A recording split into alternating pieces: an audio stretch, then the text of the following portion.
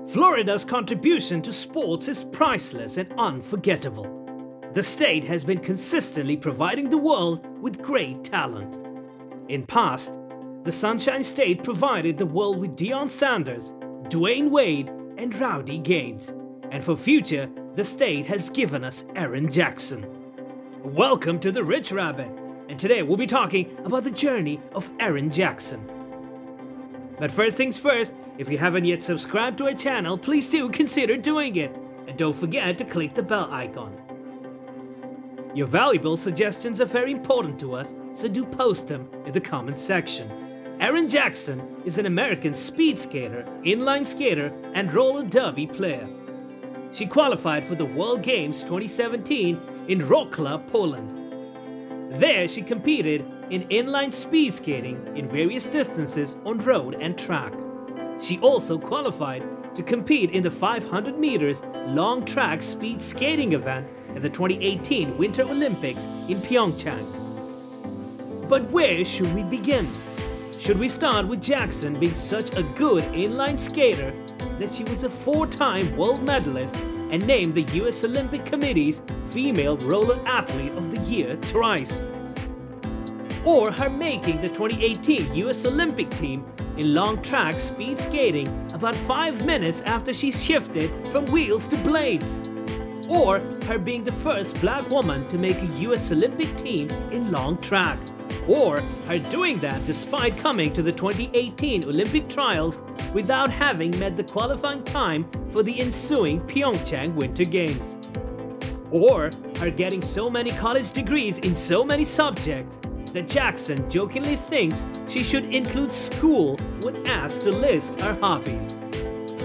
Or Jackson calling her skating embarrassing after getting her first World Cup victory over 3 weeks ago in Poland?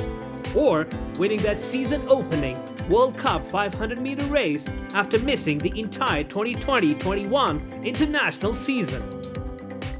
Or with a victory in the 500 meters, becoming the first black woman to win an individual event in the 36-year history of the World Cup?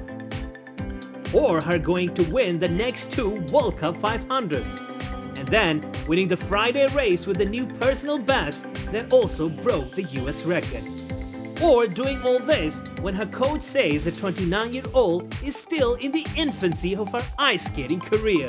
Whoa! But let's take you to the beginnings first. Erin Jackson was born in Ocala, Florida to Tracy and Rita Jackson. Jackson first skated at 8 years old when she tried figure skating. Jackson attended Shores Christian Academy, Howard Middle School, and Forest High School. She then went on to the University of Florida, where she graduated with honors from the Material Science and Engineering program. Jackson first got on ice skates at 24 during a brief September 2016 outing with Dutch inline team members at a rink in the Netherlands. Like many champion inliners, Jackson would be drawn to try ice skating by the lure of the sport's Olympic presence. When she took the next step by joining the US speed skating program, designed to transition successful inliners into ice skaters, Jackson said she turned down 2 job offers. Jackson went to Salt Lake City in February 2017 and spent a couple months training to ice skate. She returned to inline and roller derby that summer, and then went back to Utah for a 4-month block of training leading to the 2018 US trials. Nearly all speed skaters use cycling as cross-training. Jackson never had been on a road bike until going to Utah, and the unfamiliarity led to what she said were multiple crashes, though none serious, thank God. She also never had done weightlifting before. Her coach Ryan Shimabukuro said the goal for Jackson's first season was about gaining experience from competing in the US trials and getting a program underway for the 2022 Olympics. So she unexpectedly made the 2018 Olympics by finishing 3rd in the 500, recording personal bests in both races. She finished 24th of 31 in the 500 in South Korea, more than 2 seconds behind winner Naomi of Japan.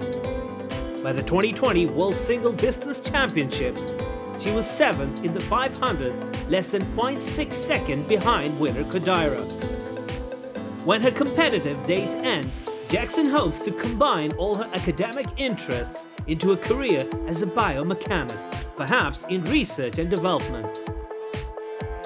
As a materials engineering student, she worked on designing ceramics for dental uses. Jackson plans to continue ice skating at least until the 2026 Olympics, although she may return to both inline and roller derby at times in the upcoming years. She has done neither in a couple years, partly because competition in both sports has been shut down for some or all of that time by the COVID-19 pandemic. Shimabukuro closely monitors her racing load because Jackson herniated 3 discs in her lower back in 2019. That is why she only skates the 1000 meter occasionally for now. Her entire focus for Beijing is on the 500. Interestingly, she didn't book her place at the Olympics directly. She is going after a teammate gave up a spot for her. Jackson is going after fellow American speed skater Brittany Bao decided to forego her place after she won first in a qualifying race at the US Olympic Trials in Milwaukee. Jackson finished 3rd, 1 spot short of qualification after she slipped during the event. Bao, who qualified for 1000 meter and 1500 meter races, will still go to the Olympics. She currently holds the world record in 1000 meters and is a former world champion in speed skating. But Jackson is considered as the best in the world. We hope to see her win that gold medal and engrave her name in the history books. But for now, it's time for us to call it a day. But we sure hope that you liked this video and find it informative. And if you did, then don't forget to subscribe to our channel and click the bell icon while you're at it. Your valuable suggestions are very important to us, so do post them in the comment section. And I'll see you in the next video.